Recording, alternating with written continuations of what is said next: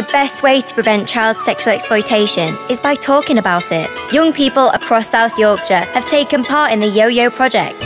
Here's what they've been saying. I became paranoid and worried. She made me do things I didn't want to do, but I did them because I thought she loved me. I isolated myself. I spent all my time with him. I wanted affection, and I thought he could give me it, but I was wrong. Brought to you by the South Yorkshire Police and Crime Commissioner and Bauer Academy. Visit yoyosyorks.co.uk.